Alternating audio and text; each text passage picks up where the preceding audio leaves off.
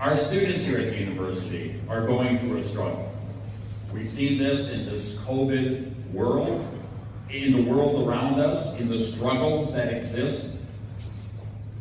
And part of my goal, both as a physician, as someone trained in the healing arts, but also as a public health person, is to do what? I always tell my students that public health is about the 3 Ps, about preventing disease, injury, illness, about promoting health and well-being, with the ultimate goal of promoting a high quality of life. Prevent, promote. Thank you for your inspirational and empowering talk.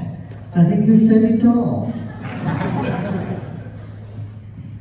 You know, when you download a new app, you get the contract. In the end, you have to say, I agree. And I'm left with that. You just stick it, right? I totally agree with what has been said now, that health is not just absence of disease. It is the robustness of our personality. That shows we are healthy.